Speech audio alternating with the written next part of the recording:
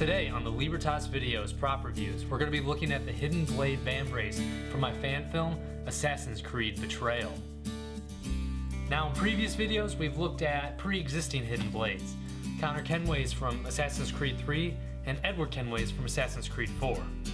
Because this Vambrace is my own design, I'm going to take you through the entire process, from concept to reality. And then I'm going to look at the things that I've changed post-filming. But first, the video.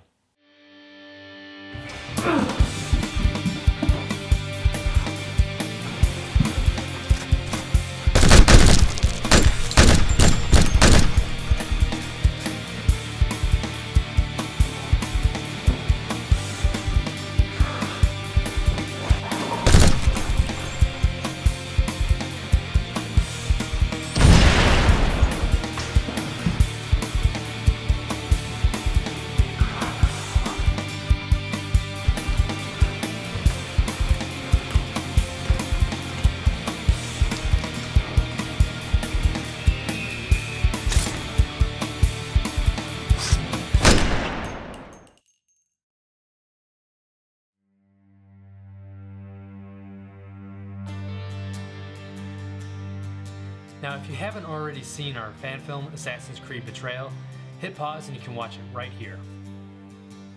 But for those of you who have seen it, you know that the video is one storyline that bounces back and forth between the modern day and the past.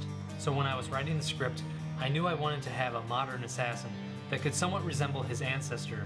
Unfortunately, this was around the time of Assassin's Creed Revelations, and Ubisoft had not given us a decent modern-looking Vambrace for any in-game assassins.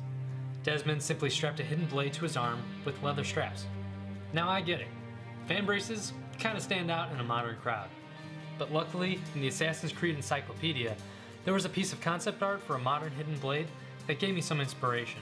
So I sketched out my idea and really latched onto the black and red theme of a master assassin and thought a carbon fiber texture would really sell the modern look. So with the concept done, I went about trying to make it a reality. Unfortunately, my fabrication skills quickly proved I had much to learn, and since the filming date was fast approaching, I was in need of a quick solution. So I went to the nearest sporting goods store. Now I know many have used shin guards for gauntlets, but the shapes I found just weren't fulfilling my vision. But then I came across a pair of roller hockey arm guards. They had an elbow protector on them, but I really liked the plastic molding on the arms. So I bought the arm guards and cut off the elbow protector. I was also still really holding on to that carbon fiber look, so I bought a carbon fiber vinyl on Amazon and used that to wrap the plastic. However, after cutting off the excess vinyl, there was still something missing, and it turned out to be the hint of red.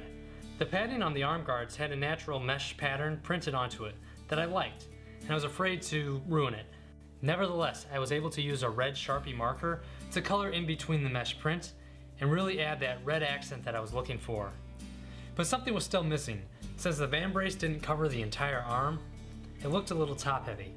So I went to the sporting goods store again and bought black basketball arm guards. They were really low profile, but had this cool texture on the padded sections, and that really pulled it all together. It also gave some extra padding for the metal rails that I was using for hidden blades at the time. Now the Assassin's Creed hidden blade replicas were not available at that time, but I think from the demo video you can see that the Edward Kenway hidden blade works really well with this Vambrace design, and I'm sure the same thing applies for the Ezio hidden blade from Assassin's Creed Brotherhood. Anyway, I was able to pull this Vambrace together pretty quickly, which helped as I didn't have a lot of time for pre-production. Unfortunately, that meant that some of the concepts didn't make it into the video, one being that cool digital watch integrated into the Vambrace. But since filming, I found a way to attach my old iPod Nano to the elastic on the Vambrace, and I think it adds an additional modern touch that really sells this as a modern day Vambrace. And that's the Vambrace from my fan film, Assassin's Creed Betrayal. Now I've been receiving a lot of requests to do the Ezio hidden blade from Assassin's Creed Brotherhood. So that's the next video I'm going to be tackling. But don't worry, I'll also be looking into the Altair hidden blade as well as Arno's phantom blade from Assassin's Creed Unity.